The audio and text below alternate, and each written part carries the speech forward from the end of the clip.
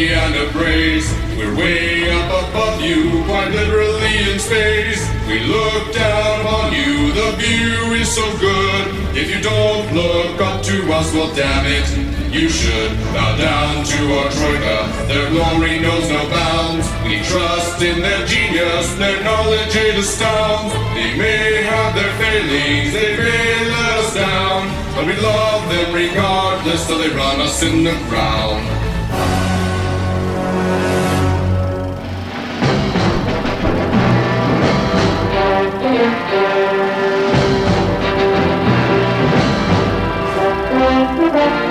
With Sweden gloriously routed in an unstoppable lightning assault, and with Razor once again occupying our rightful tenal home, the hibernating masses of Razor Carebears are awakening.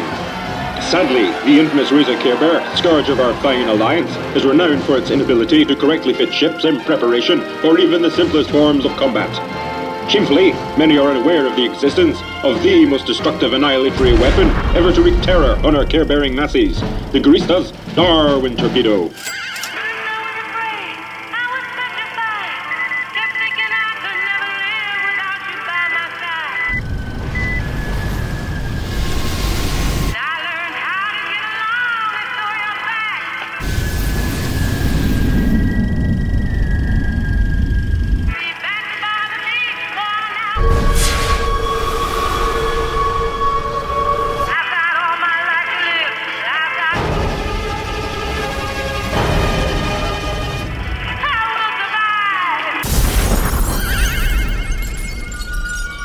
According to our Ministry for Statistical Analyses and Manipulations, whose figures never lie, this terror weapon has obliterated over 280,000 Carebears since the formation of our fine alliance. Such swift, merciless obliteration is guaranteed to result in severe psychological traumas to the fragile Carebear mind. Our glorious leadership, caring, compassionate and shamelessly attractive, have proclaimed steps must and will be taken to prepare for the deluge of Carebear psychological traumas that will soon flood into Razor medical facilities. As a result, this film has been commissioned with two distinct aims. Firstly, to highlight the visible symptoms of Carebear psychological trauma, and secondly, to demonstrate accepted Razor principles for correct treatment of these deranged lunatics to facilitate recovery and effective rehabilitation. Razor pilots should be aware of the following classic telltale signs. These include, but are not limited to, the following. The Carebear may initially appear to be stunned or dazed. Some may suffer from nausea and vomiting, trembling and or severe physical shaking. Others may exhibit such psychological manifestations as uncontrollable apathy and helplessness. There may be sadness, resentment, and fatigue. There may be uncontrollable shocked laughter and or tearfulness. Coherent communication may be beyond him. He may gibber maniacally, making outlandish claims such as, "I didn't want that chip anyway." Or even, "I was soloing a Titan with my maid." Other irritating whining noises may be emitted and drool may issue from the Carebear's slackened jaw. In many cases, the victim will experience psychosis and severe hallucinations, resulting in loss of contact with any semblance of reality. Fire! Victims showing one or more of these symptoms can with speed and accuracy be diagnosed with Carebear post-destruction lunacy syndrome and be isolated for his own safety to await Razor-approved treatment.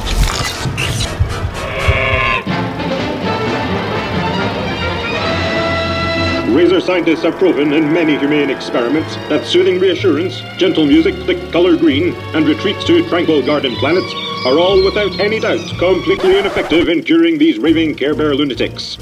With this sad fact in mind, our caring psychiatrists have empirically proven, beyond any reasonable doubt, that only Razor-approved denouncement therapy can force the Carebear's tortured mind back to a firm foothold in sanity. Razor combat pilots and wrinkled pitivets, yes, they have their uses too, are encouraged by our compassionate shrinks to hurl insults, derisions, vilifications, mockery, and other such caring comments at the Carebear patient in the public medium of the killboard, and also in ideologically approved forum threads. Recommended areas for denouncement include questioning his intelligence, his sanity, his competence, his fitting ability, his manhood size or lack thereof. Other avenues for treatment include suggesting the Carebear should quit to Empire, or plug themselves, or helpfully suggesting they join a more useless alliance like IRC. Denouncement therapy should continue until signs of patient recovery are observed. or until the patient suffers a complete mental breakdown. In this latter case, remember to ask for their stuff. Razor studies have shown that 45% of traumatized Care Bears respond well to this form of mild and gentle treatment and soon return to a reasonably sane state. A further 72% of cases fail to respond, resulting in the additional diagnosis of acute combat incompatibility disorder.